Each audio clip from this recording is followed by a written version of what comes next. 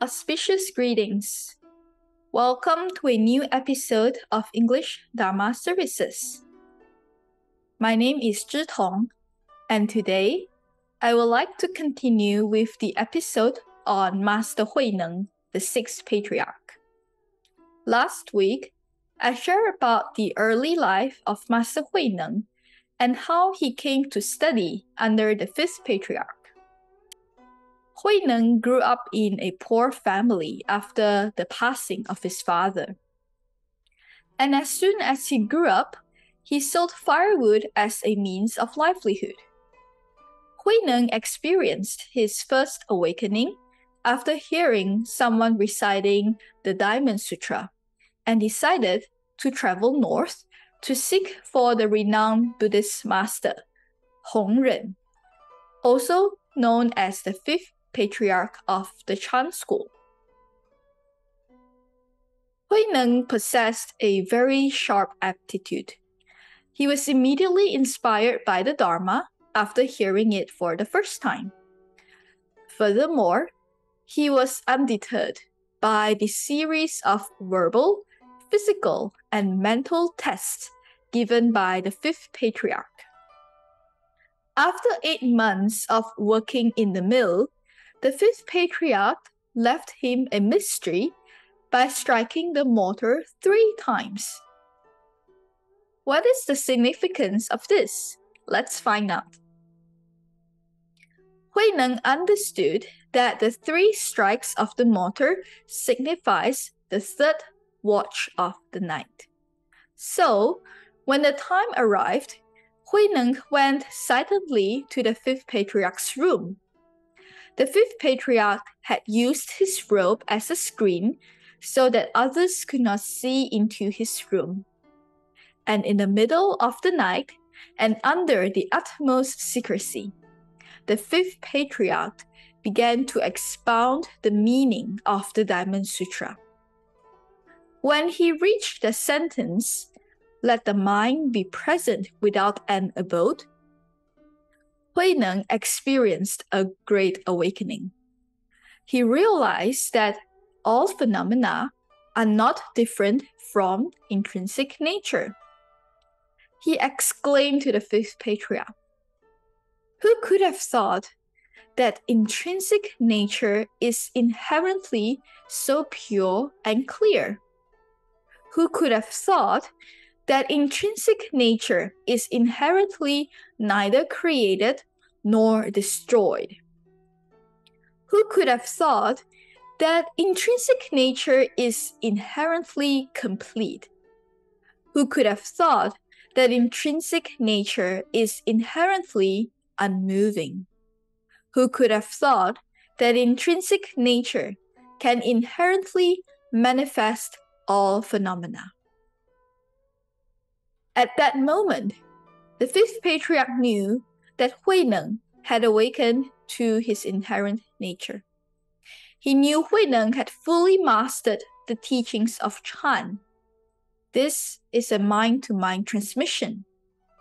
And this was the successor he had been waiting for. The Fifth Patriarch said, "Without knowing the inherent mind, learning the Dharma is of no benefit. One who realizes the inherent mind and sees inherent nature is a person of greatness, a teacher of heavenly and human beings, and a Buddha, an awakened person." In just a night's time, the Fifth Patriarch transmitted the teachings of the Southern School to Huineng, as well as the very important and symbolic rope and bowl. The Fifth Patriarch said, "You are now the Sixth Patriarch. Protect your thoughts well and ferry all sentient beings. Spread the teachings for the future, and do not let them come to an end." The Fifth Patriarch continued to advise Huineng. In the past, when the Patriarch Bodhidharma first came to this land, the people did not grasp the lineage and the teachings, So he used the passing of the robe to authenticate the lineage from one generation to the next.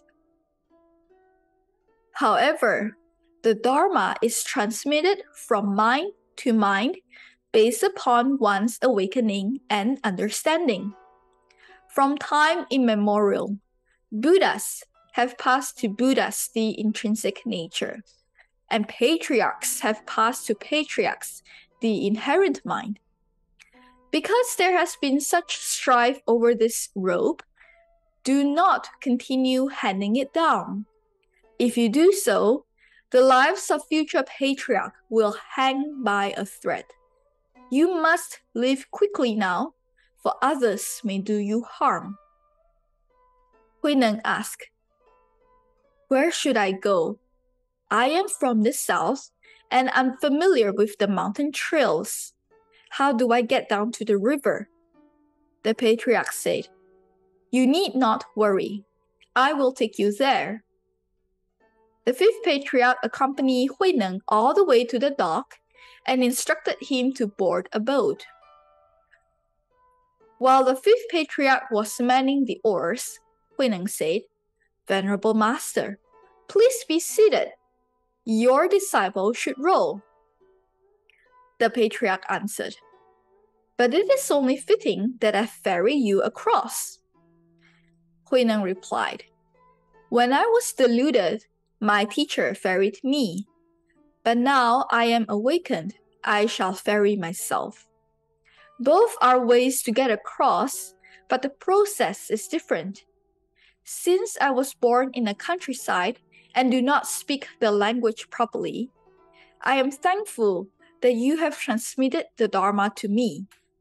Now that I am awakened, it is only appropriate that the intrinsic nature ferries itself across." The patriarch remarked, Precisely. Henceforth, you shall spread the Dharma far and wide. 3 years after your departure, I will pass away. You should depart now and quickly travel south. Do not start teaching too quickly, because it is difficult to spread the Dharma.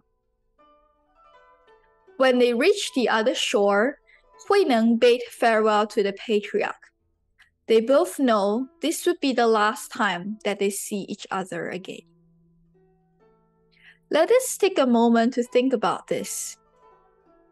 Huineng took a month of traveling in order to learn from the fifth patriarch. But after the initial meeting, he was sent to work in the mill for 8 months. However, in just a few hours of teaching the Dharma to Huineng, the fifth patriarch knew he had found the next successor. The relationship between a master and disciple does not need to last a very long time. It is more important for the disciple to realize his master's teachings and to take it to heart. Some disciples stayed by their master's side for their whole lives without ever realizing anything.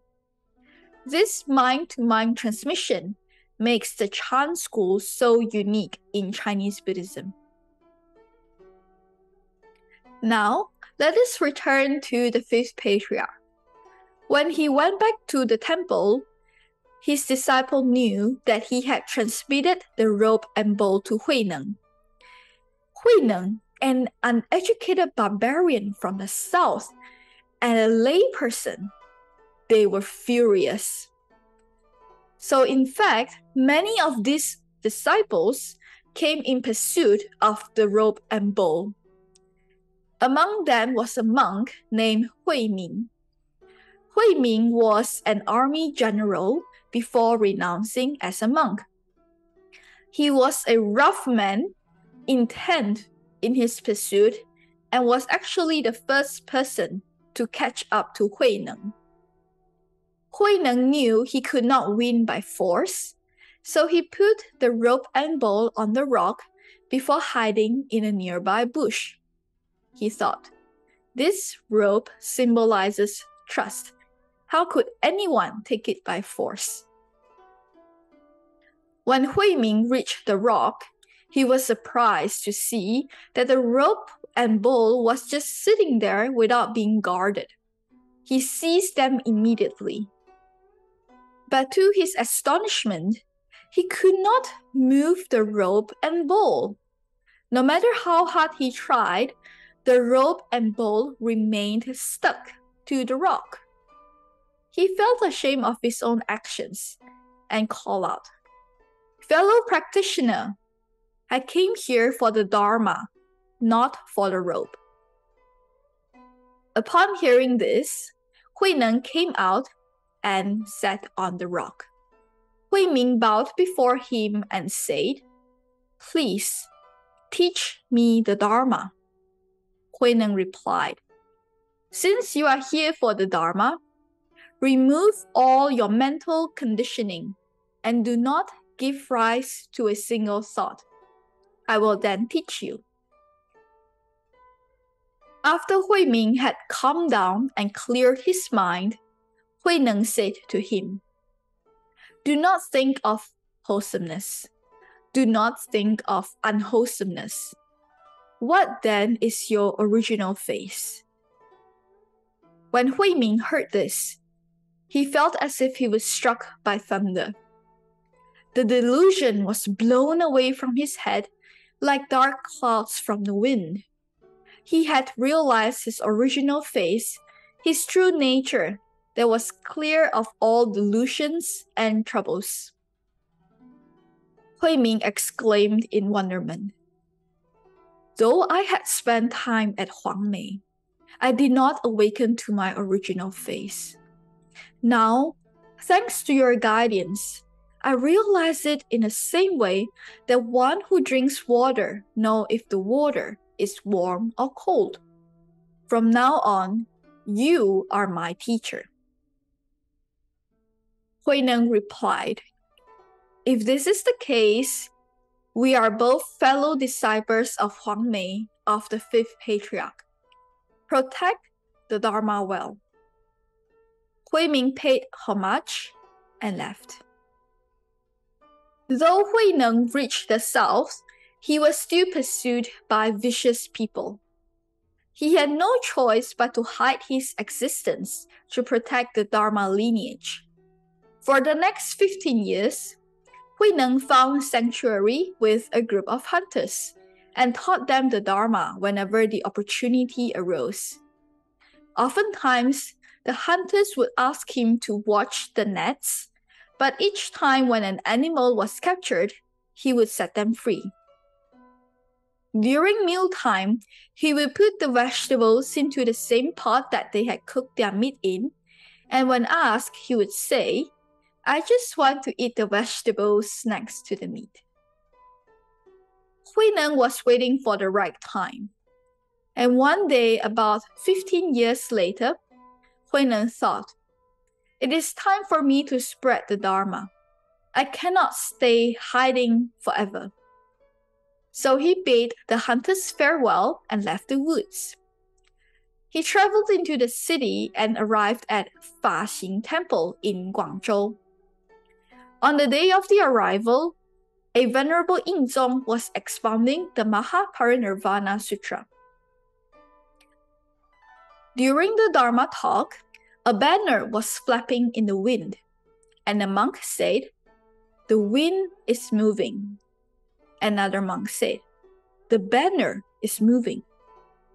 Both stood their grounds and refused to budge. Huineng came forward and said to the both of them, "The wind is not moving, neither is the banner moving. It is your minds that are moving." Everyone around who heard his answer was astonished. Very quickly, Huineng was brought to the Venerable. Venerable Yingzong did not look down on this lay person, and instead invited him to a high seat of honor and asked Huineng to speak about the deeper meanings of the Dharma. Huineng's answers were brief, to the point, but not literary. Venerable Yingzong was surprised. This practitioner is not an ordinary person. I have long heard that the robe and Dharma of Huineng have come to the south. It is not you, is it? I dare not say so, Huineng answered humbly. And this is how Venerable Yingzong knew that this was the Sixth Patriarch, and he paid homage to Huineng. Venerable Yingzong then asked Huineng to show the assembly the robe and bowl he had inherited from the Fifth Patriarch. Venerable Yingzong asked, "What instructions did the Fifth Patriarch leave with you?" Huineng replied, "There are no specific instructions. We only discussed seeing intrinsic nature, not meditative concentration or liberation." Venerable Yingzong asked again, "Why did you not discuss meditative concentration or liberation?" Huineng answered, "It is because they are dualistic and are not the Dharma, because the Dharma is not dualistic." Venerable Yingzong was delighted with Huineng's answers. With joined palms, he said, "The way that I teach the sutra is like broken earthenware. Your discussion of their meaning is gold." He then proceeded to shave Huineng's head, and from this point on, 15 years after Huineng inherited the robe and bowl from the Fifth Patriarch, he officially became a monk, and he began to spread the teachings of the sudden awakening in the south. Master Huineng's life was filled with twists and turns. Though he was born into poverty, he inherited the great legacy of Chan Buddhism. Though becoming the Sixth Patriarch, he was forced to hide in order to protect the legacy. Even after he became established as a great Chan master in the south, he would still experience assassination attempts. Though he received the extremely symbolic robe and bowl, he never passed them down. But this doesn't mean that the Chan legacy was gone. In fact, his teaching attracted disciples far and wide, and many of them attained awakening under his sharp teaching. Together, the disciples of Huineng spread the Dharma and influenced Chan to become the mainstream form of Buddhist practice. In the Platform Sutra of the Sixth Patriarch, translated as the Rabbit's Horn by the Shan International Translation Center, you will find the records of Master Huineng's very inspiring and often surprising teachings of the Dharma, as well as Venerable Master Xingyun's commentary on the parts of the sutras.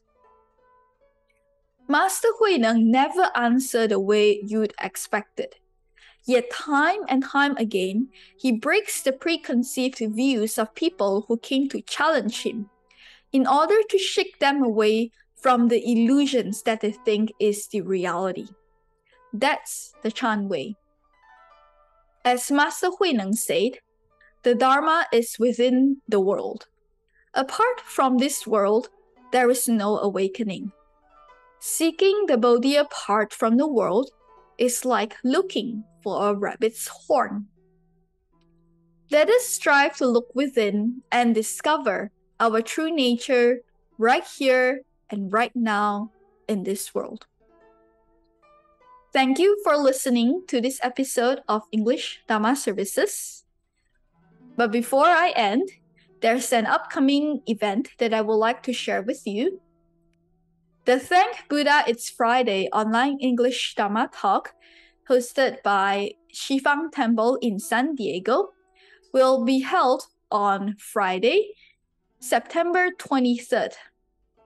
The title for this month's talk is Resonating with the Dharma, Practicing Buddhism Through Body, Speech, and Mind. And the guest speaker is Mr. Andrew Nui. Please register online if you would like to join this event. May you discover joy and inspiration in the Dharma. 阿弥陀佛。